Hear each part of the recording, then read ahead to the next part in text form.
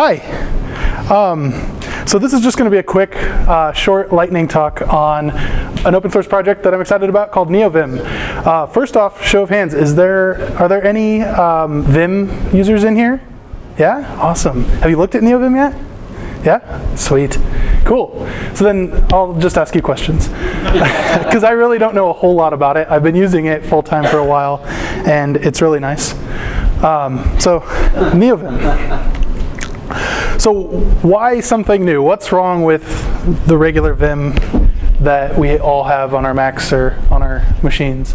Really nothing. It works fine. It's been around, it's been working great for 20 plus years, but it has accumulated a lot of cruft in those 20 plus years. The code base is over 300,000 lines of scary C89 code. I stole that directly from the NeoVim site, so if it's true, I hope that's where I got it from. And all of it comes down to one guy who maintains it, Bram Mulliner. If you've ever opened Vim, you've seen him urging you to donate to Uganda. So he's a great guy. He's the one who manages Vim, and he's been doing it the whole time. There's also lots of platform-specific code in there. So Vim literally runs everywhere. You can download an app on your iPhone, you can download an app on everything, and Vim will probably run there. Your toaster probably has a Vim implementation, and all of that is part of the code cruft that is in there. And another big gripe, and this is probably the biggest benefit to looking at NeoVim for me, is that in Vim, all plugin code runs synchronously. So it actually pauses the editor whenever it has to do something, which kind of gets me out of the zone a little bit while I wait for my linter to finish linting the file or something. So what does NeoVim do better? NeoVim is not a rewrite of Vim. It's not trying to start from scratch and create a Vim clone.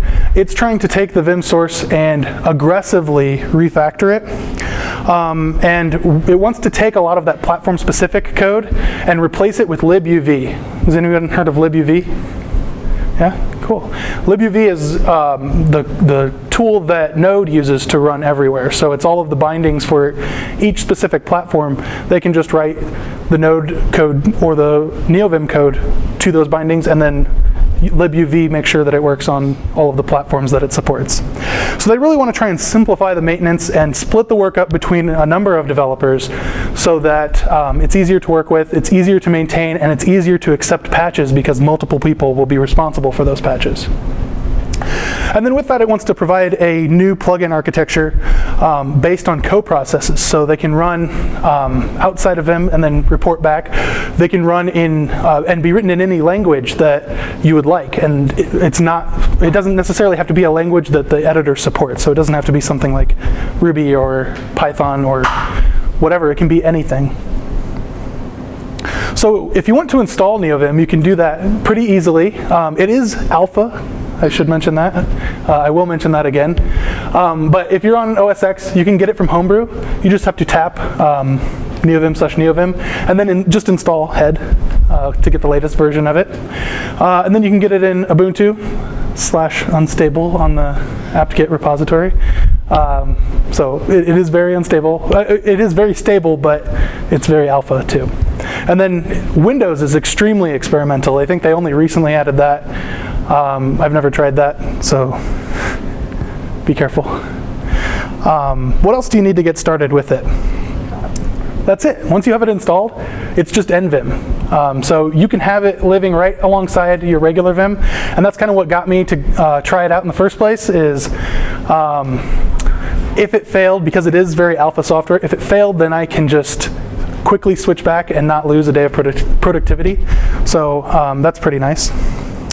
But like I said, there are dragons in it. It is alpha code. There are some things, now that I've upgraded to LCAP, that I'm noticing that I haven't pinpointed it on the other nightly things that I'm using, but something is causing problems to where my computer crashes every night. It's probably not Vim or NeoVim, but it's definitely something. But I just wanted to point out that it is totally alpha software, so if you run into problems, especially on platforms like Windows, just be aware of that. But I have been using it for probably 2 months now, full time, and I have really not had any problems other than when I upgraded to LCAP. And if you have a complicated vimrc for your normal Vim already set up, you can just symlink it to nvimrc and symlink your Vim directory in your home directory to .nvim. And then I recently just did this. I aliased Vim to nvim instead of typing nvim all the time. So now I'm just using it full time. You don't have to do that last step, but if you wanted to just get started and have the exact same environment set up, you can do that by just either copying or symlinking your vimrc. And then when you open up nvim, I'd be surprised if you notice a difference because it all just looks the same. But let's make a few small changes just to take advantage of some of the cool things that NVim gives us. The first one is Syntastic. This is a plugin for Vim. Has anyone ever used that? Yeah?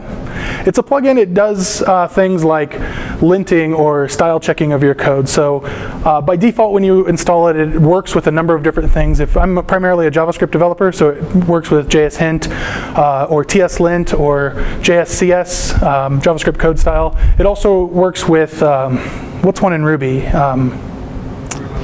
Rubocop. Yeah, that's it. It'll work with that as well. So what it does is when you save the file, it will just check that file, run linting on it, and then if there are any problems that are there in the code, like not aligning with the style guide that you have, or missing some easy syntax things, it'll highlight the lines that have those problems so that you can easily do that. The problem is that Syntastic works great, but depending on the file size, it can take like a second or two to complete. So if I'm working on a file that is 1,000 lines long or longer, I should probably refactor that file. But it's causing me problems because it will slow down my editor every time I hit save, which I kind of just always do, and I'll hit save multiple times. It just freezes my editor. So I took a look at this plugin called NeoMake, and NeoMake is pretty much Syntastic, but it supports the asynchronous plugin architecture that NeoVim has. Now you can make this switch, and if you're using the same vimrc for both your NeoVim instance and Vim, you can switch Syntastic to NeoMake, and NeoMake will work in synchronous mode when it's in Vim. So really no difference there. There are configuration differences and things, but it's really pretty simple. So that's all it does, is it will just do the type checking or syntax checking for your applications. Another one is Vim Plug. Previously I was using a plugin called Bundle, which allows me to list in my vimrc the plugins that I want to install. And I have like 45 plugins or something at this point. And all it does is you list all of those, and you can list them by their GitHub repo URLs. So you can just say, for example, Fugitive is timpope or tpope/fugitive. You can just list tpope/fugitive in your vimrc, and then run bundle install, and it will go install that for you. Problem is, it's really slow when it goes and installs that, because it does everything synchronously and can run into problems. Vim Plug is very similar to that, but it's more lightweight. And it supports a few more configurations so that we can control what happens when a plugin installs, when the plugin should actually be triggered in Vim. So like if I'm only working in JavaScript, don't load my Ruby plugins, because why would I need those loaded? But if I open a Ruby file, then get them loaded in. So Vim Plug can handle all of that. And it does it all asynchronously. So you can do things like this. In your vimrc, just add in plug statements. And so I'm going to load in Vim Fugitive, Vim Snipmate, Vim Repeat. And then this one, I'm going to load in NerdTree, which is a file drawer. But I don't want NerdTree to be loaded right at the beginning, because I'm trying to get Vim to load up as fast as possible. We don't want it to turn into something like WebStorm. We want it to be fast. So I can just say on NerdTree toggle. So whenever that command is triggered in Vim or NeoVim, then load NerdTree, and it will go load it and then run it. Another one is if your plugin has to do some kind of build step. For a lot of the Node plugins that I use, when you install it, you actually have to go into the plugins directory inside of your Vim directory and run npm install or run make or run something like that. You can tell it to build that right in here. So once it installs, tell it to run npm install or something else, and it can do that. and then it will just work. So it will go and it will load all of these for us immediately. So let me just show a quick example of that. If I have Vim here, well, oops, in Vim, and I can just say plug update, and it's just going to immediately go, and it is trying to get pull from every one of these repos to update everything, and it does it, and it did it in 4 seconds. I don't have Bundle installed anymore, but it would take around 30 to 40 seconds to do the same thing. And it did that for, how many plugins do I have? A lot. And then, yeah, there was no updates in this case. And there's more. NeoVim also has a terminal emulator built in so that you can open up a terminal instance inside of a Vim buffer and use that. So in this screenshot, I've got my dot files open, or my vimrc open on the left, and then I opened up a buffer and have a terminal on the right. So if I do that, I can just say, open up my dot files, for example, or my vimrc, and then I can just split, and then I could just type :terminal, and now I have a full terminal where I can do anything in here. I can list the files that I have. I can run Vim inside of NeoVim and continue the cycle and keep going from there. So there's a lot that you can do. This might be a replacement for Tmux, if you're familiar with that. I'm using Tmux right here. I have my Tmux bar down at the bottom. I don't use the terminal too much in Vim. It is nice for things like if you want to, trying to theme this towards Ruby, if you wanted to run your, what's the test? RSpec. If you wanted to run your RSpec test, you could map that to a key and then have it open up a buffer on the right or at the bottom, run the RSpec tests right there, give you the output, and then close and do it right within Vim without ever having to leave, without ever having to switch panes to another Tmux pane or do anything like that, because that can take a little while to load. So it can be pretty fast. And so, yeah, that's pretty much it. Yeah, question? Does it completely replace Tmux, or do you still use Tmux? I still use Tmux. I'm more familiar with the commands. It looks less cool to me, or less pretty to me, I guess, like, because it has all of these end-of-line characters. My thing isn't working.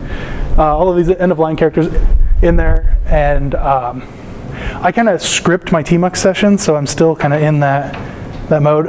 For work stuff, I have everything scripted out, so I just run a command, and the server startup that I need to start, it opens Vim in the directory I need it to open, opens the files that I need, does everything for me. And I haven't fully figured out how to do that within Vim yet. Question? First off, your shirt is awesome. Thank you. It was a bet to wear it. Excellent choice. And from the standpoint of probably at least developers here, could you tell me why this is awesome? I feel like it's awesome, but if you could just explain why, like what exactly it does, and then why it is, better than what currently exists. Yeah. So you mean as opposed to like Vim, or as opposed to like other editors like Sublime and? If you could touch upon both. Okay. So the big thing is what I touched on before for NeoVim to Vim, like the asynchronous stuff is the biggest win for me, because things are a lot faster. I can actually show an example of that. If I just open up a file in Vim, I'll just open up array-util or array-sync.ts. This is a TypeScript file, and I'll hit run, and now I'm hitting the J key, and it kind of paused for a second, but everything is okay. Now, if I open up tslint, and I go in and make my quote marks, right now I'm forcing them to be single. If I change my style, to be double instead, and then go back and I hit save, and now I hit down, it took a second. It was still pretty fast because this is a short file, but it took a second. Now NeoMake brought up these little pieces here, and it's saying that it should be a double quote for both of those. It was pretty slow, and that was in Vim. Now if I open up NVim and run the same thing, it's almost immediately that it pops up and does that. And again, this is only a 36-line file. If I have a really big file and a lot of errors in it that it has to go through, it's going to be a lot slower in Vim. But it's not really going to slow me down because I can still work in Vim, I can still work in NeoVim, and then when the errors are ready to be put in there, they'll just get put in there. So it's a lot faster in that regard. And then for Vim as an editor, or Vim-like editors, I started using this probably 3+ years ago, full time. And I'm mostly doing, this is a TypeScript file, but I'm mostly doing either TypeScript or JavaScript. And it works for that because there's not a lot of features that I feel editors or like full IDEs give me for files like this. I don't really need something to autocomplete everything for me. The syntax checking is pretty much enough for me in this. And there's a whole, Vim is a modal editor, so there are different modes that you go in. Right now I'm in normal mode, but if I hit the I key, then I'm in insert mode, and now I can start typing into the file, and hitting escape gets me out of that. Then I can use the keys to move around in there instead of actually typing. So it's a whole thing to save me minutes of productivity a year.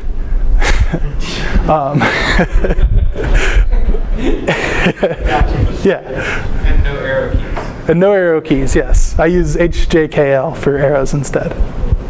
Not waiting for the IDE to load is huge. Yeah, it loads immediately. And when you use something like Vim plug, you can get it down to sub 10 milliseconds to load everything in if you configure it correctly. And so we kind of play around with that at work. It's pretty fun.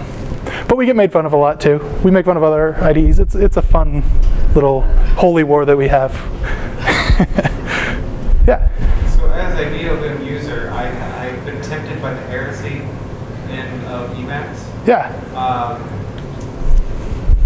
I'm curious if you think that NeoVim brings Vim closer to Emacs in scriptability, or sure. Or if you feel like it's basically just still Vim. I've never used Emacs, so I'll throw that out there. What is the joke? It's a great operating system, but not a great editor. If it's bringing it this closer towards Emacs, then it's adding a decent operating system to a awesome editor instead. I don't know. I've never used Emacs, so I can't really comment. But adding in things like a terminal emulator inside of that is adding a lot of additional functionality that has never existed in there. It's still not part of my workflow. I don't know if you use it at all, like the terminal or anything. Yeah. Yeah. So I don't know. It's it probably is, but I couldn't comment. Okay. Fair enough. Any other questions? All right. Thank you. Give it up for Nick.